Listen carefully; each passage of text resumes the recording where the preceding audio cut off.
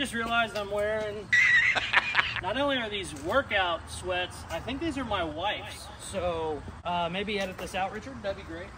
I have zero clue if this is actually going to work. Let's find out together. Good question. Oh, this is heavy duty tubing. The old man's not going to be happy when he sees this. That is what the air is good. Oh! Damn, that's so freaking cool! What's up, it's Casey from Caseyscustoms. I am putting a Chevy V8 in a 1990 Honda CRX, also converting it to rear-wheel drive, and we're making sure it is laying rocker. Let's get to the footage.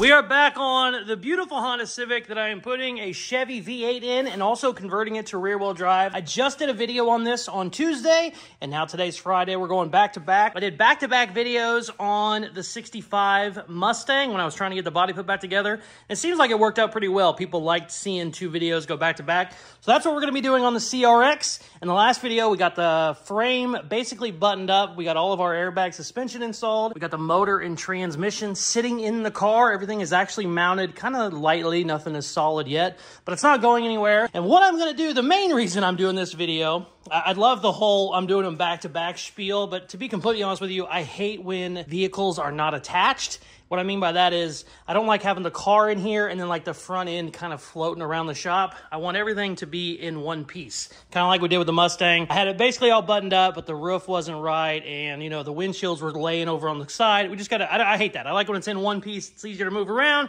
It's easier to work on. It looks a lot better. So that's what we're gonna focus on this video. And as you can tell, it's not just as simple as bolting the fenders up. I have to remake all this. Honda is obviously a unibody. It doesn't have a traditional frame, so it has a chassis that is part of the body, and this would normally go all the way out here and then connect to the front of the chassis. This is basically the frame cut off. I know I keep saying frame, it's not really a frame, but this is the front end of the car. Whoops.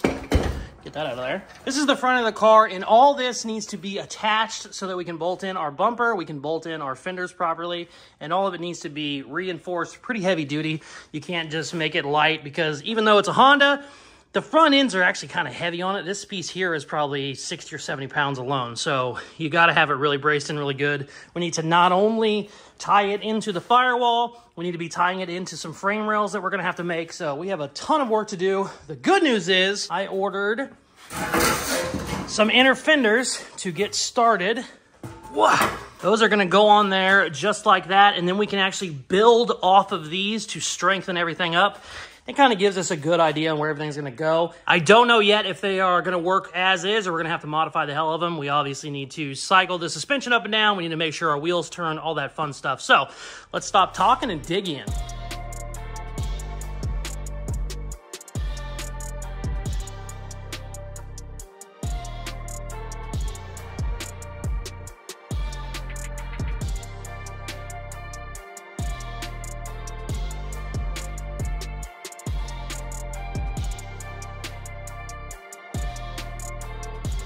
So I started fitting my inner fenders to finish up the frame, and I completely realized that I have not done any of my steering yet. This is an S10 front clip, so it had a power steering S10 setup, and the steering box was actually way up here. I can't do that because the CRX is just bobbed. Like the end of my fenders are like right here. There's no way I could have done electric steering or power steering. And I didn't need to because this is a tiny little car. A manual rack is fine. This is out of a Mustang. I had to do some stuff to make it fit. Also, since there's airbags involved, we have a ton of up and down we have to deal with. So I got this all kind of basically tacked where I wanted it. I'm going to put some bigger tack welds on it so it doesn't go anywhere for now, and then we can finally get started on the inner fenders and finishing up the firewall.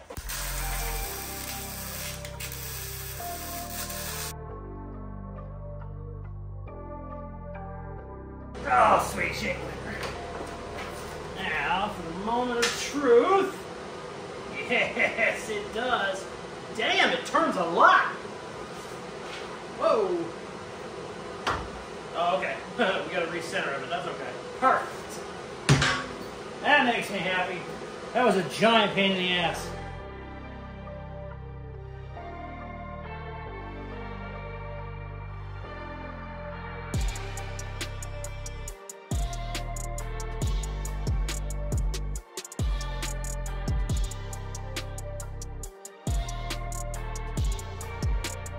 I had to tweak a couple things in the steering rack. I aired it all the way up, and then I aired it all the way down. The wheels went, they'll move a little bit on an airbagged car, but since we have so much travel, my wheels were just doing this.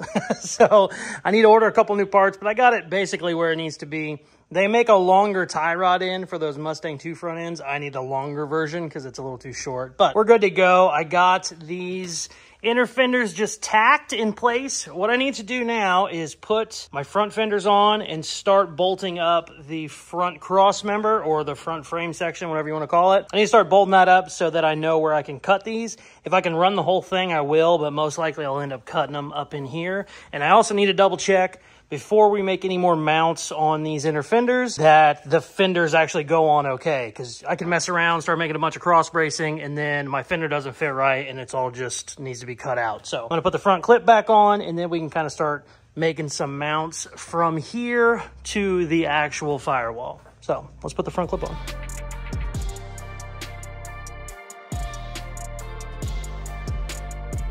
Okay, we got the front clip put on. I made sure my fender gaps were good. Everything is looking great. I had to trim these back a little bit, but I'm gonna be welding in the piece that I cut out. Basically, it just needs to be at a little bit of a different angle. So it'll be more of like a straight down shot instead of as round as it was, but we'll be able to tie all of this in together, really strengthen it up. And then once I know, basically I got the sheet metal where I want, then we're gonna come in here with some square tubing and really reinforce it. But I'm so happy for where it is right there. Those inner fenders look awesome. We made a ton of progress yesterday. I absolutely love how these inner fenders are looking. I've made sure nothing hits as the wheels turn, so we should be good. I'm also setting all of this up with the airbags all the way down, so I'm not gonna run into any clearance issues whenever the airbags are going up and down. Everything is looking good. The rack and pinion's been a little interesting. I kind of need a couple different parts, and whenever the airbags cycle, they're moving all over the place. You can't have that, obviously. So we gotta do a little more work, but that's okay. I know where it's gonna be for now. I just need to reinforce the living hell out of it. What I'm gonna do today is start to finish up these inner fenders. I need to tie all this in to this front frame section. And then we're just gonna brace the living shit out of everything with a bunch of 1-inch square tubing that I have. The good news is, since our motor is so far back, I just have all the room in the world up here. I originally bought a smaller radiator because I was gonna put it way up here. I can put the radiator any damn place I want now. So I don't know how I'm gonna do it. I mean, I might even end up putting my airbag stuff up here, like the controller, the compressor, all that shit. I don't know. We have lots of room for activities, but for now, let's start finishing up these inner fenders. God, they look so good when you look the video up. When you look the video up. When you hold the video up, it looks so good. All right, let's get to work. Look the video up. Yeah, the channel's been growing lately. We're doing good. I'm working a million hours lately trying to get these projects done, get some good videos out. And whenever you get to working that many hours, sometimes the talking be hard. So my apologies. I'm sure because Richard is an asshole, he's gonna leave all of that in. So hold the film up. All right, let's get to work. Jesus. You better turn up. You better be there when I shake. Watch me rocking if I can't stop. If I should fall, just go ahead. Go and catch me, baby. All right, check out where we are. Unfortunately, it is not the prettiest frame section. S10 frames are not known for being pretty. And then we're trying to tie all of the CRX stuff into it. So we kind of got some funky angles I'm not in love with, but it's going to be okay. We're going to be using some CAD software, cardboard aided design, and I also have some 1/4-inch plate. And what I'm going to do is tie in basically all these little funky crevices are going to get tied into this heavy duty frame now that this is our frame, and it'll kind of clean all that up. One of the things that I wanted to do originally was just bring this all straight out over to here. Well, I realized this has to stay exactly where it is because of how much the wheel turns in. So basically I can only come straight out. I can't go in at all. So this piece here is going to just kind of go right there, and that's it. because we got to worry about our tire. But the good news is that 2x4 square tubing is super heavy duty. It's like 1/8 inch or whatever. I mean, it's just heavy shit. It's a giant pain in the ass working with it. Takes forever to cut, but it is very solid. And I mean, it's stronger than, definitely stronger than the CRX chassis is. Definitely stronger than the S10 chassis is. So we're really beefing up the front end. And once we get all this tied in, I think we should be good. I might also have to do some sort of a hoop that ties in this to the firewall, you know, almost like a roll cage, but I don't know. We'll see. I'll, whenever I get this part done, we'll air it up and down and see how strong the front end is. So I just need to take a break because, man, working with 1/4 inch plate and heavy wall square tubing, it is just, it's like being a metal worker and it takes forever. But let's quit bitching and get to work.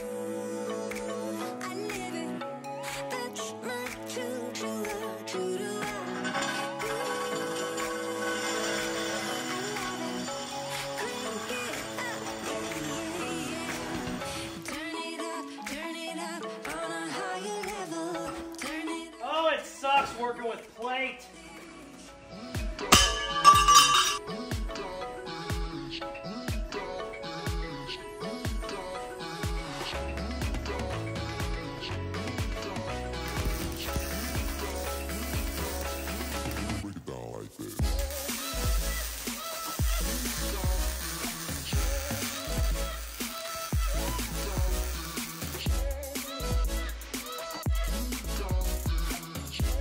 Have we spent the whole day doing this stupid little section? Yes. Is it looking good? Yeah. Is it solid? Yeah. Damn, it takes forever though. Still not even done. You better grab that. The next day. So yesterday I basically got the front frame horns all done and attached to the CRX. It looks really good. It took forever. This is all 1/4 inch plate and really heavy duty 2x4 square tubing. I need to do a couple other things. I want to do another cross brace in here. I kind of want to get the radiator in there, seeing where it's sitting. Then we need to tie this frame into the firewall somehow. Really needs to probably be roll cage tubing, and I have some, but I don't have any bent, so I don't know what I'm going to do there just yet, but we're going to get after it, and hopefully by the end of today, we'll be able to air it up and make sure nothing is moving, because what you don't want to do is air it up and then just watch this whole front end sink down. We really got to brace the living hell out of it. So let's stop whining, talking, and get to work.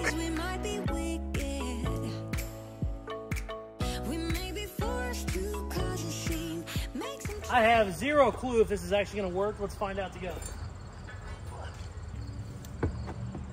I don't think it's going to. It's gonna bend straight is the question. Oh, this is heavy duty tubing. Oh, I think it moved. Oh, it moved a little bit. Oh. All right, let's go. Ooh, shit, that ain't bad. Now we gotta try and actually make it match. Oh, God, that's heavy. Ooh. Ooh, that ain't bad. Oh, shit. Well, that's a good workout. Okay, fun fact. I got that one bent, and it looks okay. I cut it in half. Obviously, I can't have a 20-foot stick. Well, even though this is only, I think, 1.5 inch pipe, whenever I don't have the leverage, it does not bend. So, I found a piece of 2-inch pipe, and I've added it to it. I need to make this one match that one, and then we can basically have our kind of inner roll bars done. So, it's a pain in the ass. Let's do it.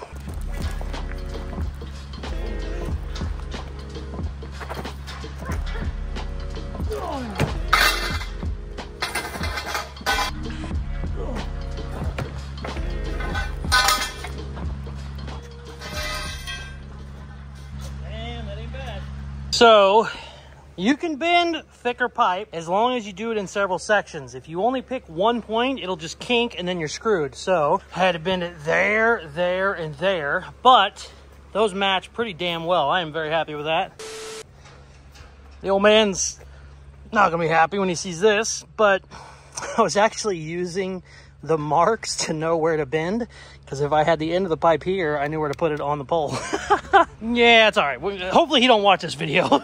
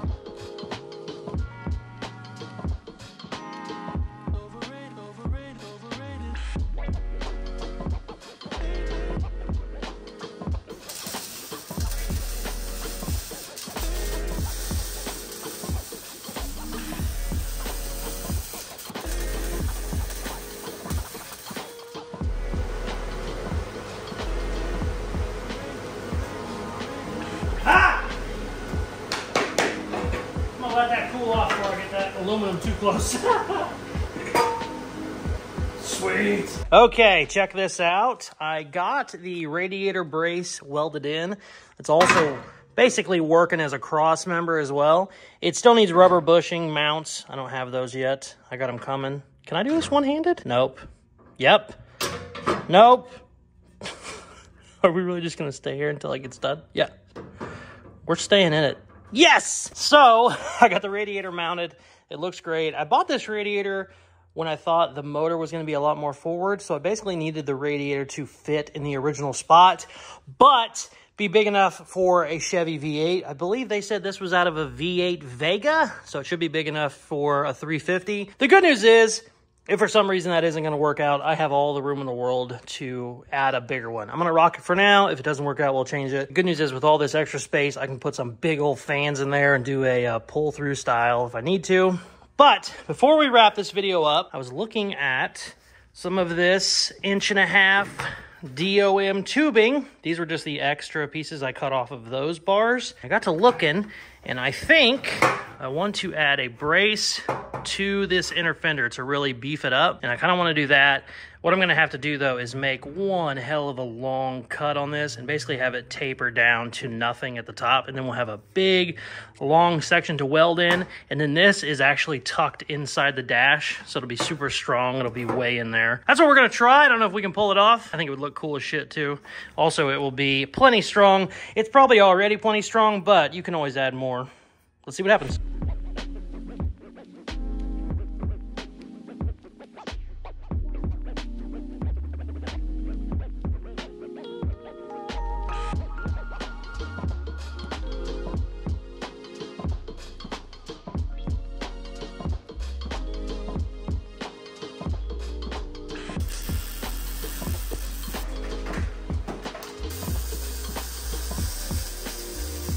Damn, it looks good. All right. I threw the hood on. We definitely have to adjust our fenders because the hood gaps are atrocious. So let's see what happens. Is it flexing already? Oh, no, okay. I don't have any air in the front yet. That's all it is. I was instantly worried. There we go.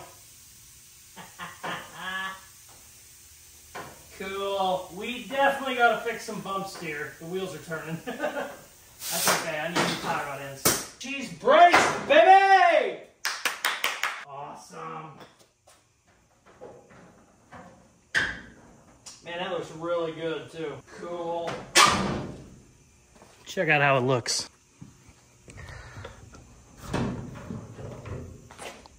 Oh, it's not easy to do one-handed. Sweet. We got all this tied in very well. We are going to have to figure out a mount system so that we can take the body off, obviously, because all this is technically welded to the frame. That's one of the reasons I haven't welded everything fully, because I want to be able to make a plate to unbolt the whole body in one piece.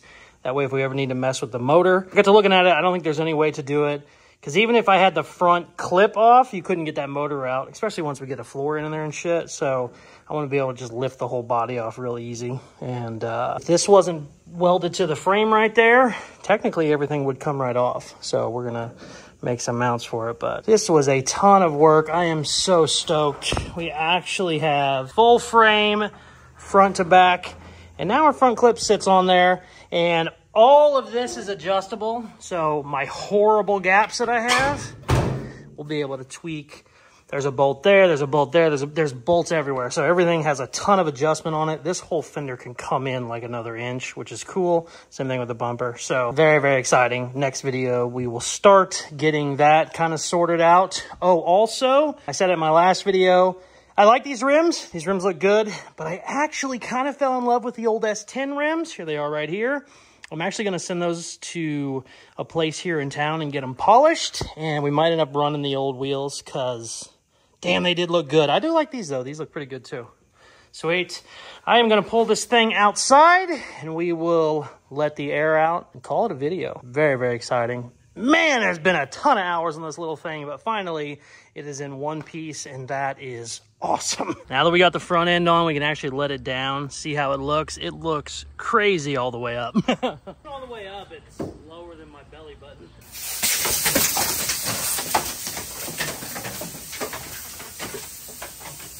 That is what the air is good. Oh! Damn, that's so freaking cool! Oh, man. I just realized I'm wearing, not only are these workout sweats, I think these are my wife's. So maybe edit this out, Richard. That'd be great. It's like lower than my belt buckle.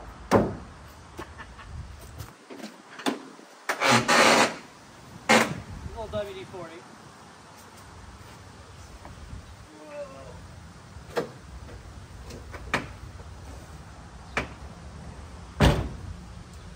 That's not as bad as I thought it was going to be.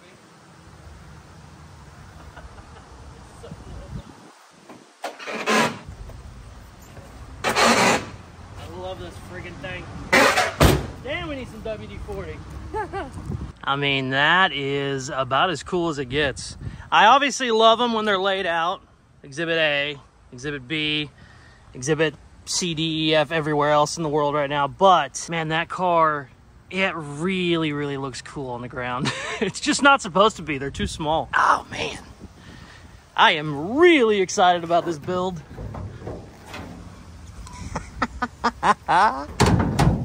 We gotta get started on the floor. I gotta order some parts. I have horrible bump steer right now. I gotta definitely fix my rack and pinion. Right now when it goes up and down, the wheels are moving, which is just horrible because that's called bump steer. When you're driving, you hit a bump and your wheel moves, you're gonna just fall off the road. It wouldn't be good. So we definitely gotta fix that, but it's not completely mounted. I just gotta tack weld it in there so we can change stuff really easily. But yeah, we're gonna order some parts. Then we're gonna come in, get started on the floor, get started on the roll cage. I have a full roll cage for this, a main hoop, a back, and then all the way, I think, up a door bar. So cool, man. Also, people are asking, these two builds are not nearly as popular as this one, but people think I gave up on them. Obviously not. Waiting on a couple parts for that. I got the parts for that, so I'm gonna get started on the Impala. Probably gonna have a video on it next week, so don't worry. I'm working on everything. We're just working a lot. Also, working on this guy. Gonna be doing some sheet metal work later today on this one. So just so many cool projects going on in the shop. Let's talk about merchandise. I have offered merch for a couple years now. It has never been great. It's always been through a third party and they would ship stuff out and the quality was never great. I didn't love it. So 6 months ago, I kind of started to work with them so we could hopefully keep an eye on it, make it a little bit better. We were actually printing some shirts in-house. That actually made the problem much worse. It was just harder to control. Some orders were getting missed because they weren't sending them over to me, so we didn't know about it. All that shit ends right now. As of this minute, we are doing 100% of the orders ourselves in-house. We have local suppliers of our hats and our shirts. This shirt here, you've seen me wearing these the last probably month or two. I wanted to test them out before we offered them. This shirt has been washed at least 100 times. The logos still look great. Same thing with the hats. I've been wearing this hat constantly the last couple months. We have revamped the website. Everything is going to be much more streamlined. It's going to be much better quality. And now whenever you actually order something, you will have a tracking number. All that stuff will come instantly from the website. There's nobody that needs to feed us information about what orders are being placed. All that comes directly to my email. We are fixing that all of right now. So if you want to go check out our new merchandise, our new website, and see how streamlined it is, go to Caseyscustoms.com. Stickers, Monte Carlo stickers. They went out a month ago. Half of them came back for postage reasons. They changed something with a stamp, or we used the wrong stamp. So the other half has went out probably a week or so ago. So if you have not got a Monte Carlo sticker, do not worry, it is on the way. One of the great things about having 100% control of that, if there is an issue, we find out about it instantly instead of finding out about it in a month when somebody sends me an email because they don't have a shirt. All that is streamlined now. So go check out the website, Caseyscustoms.com. I promise is going to be much better than it has been in the past going forward. So thank you very much to everybody. The channel's been growing a lot in the last month, and I'd love to see it keep going. So please hit that subscribe button. It means a lot to me, and it helps the channel more than you can imagine. We've been building cool shit for a long time, and we are going to keep building cool shit in the future. Hopefully you stick around for all that. Please hit that like button, comment, share, all that good shit they tell you at the end of videos, and check out some more of my other videos. Peace. I love you. All of my attention I've been giving to you.